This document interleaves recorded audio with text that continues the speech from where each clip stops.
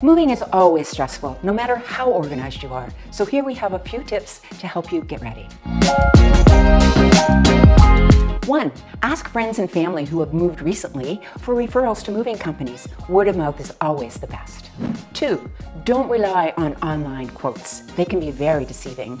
Be sure to have a representative from the moving company come to your home, see all the items you plan to move, and give you a written quote. They need to see the size of your things and estimate their weight. 3. Now is the time to really edit down. It's very costly to move things that you're never going to see or use again.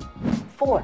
Take exact measurements of the large pieces and have an idea where you're going to put those in your new place. During one of your buyer visits, take measurements of the stairwells, the hallways, and the doorways so that you know your items are going to fit through those. Know in advance the form of payment your movers prefer and be sure to have those funds with you. If you've had a written quote, you should know what the cost is going to be. 6. Check with your homeowner's insurance to see if your contents are insured during your move or do you need additional insurance. By following these steps, it should help you to have a smooth move.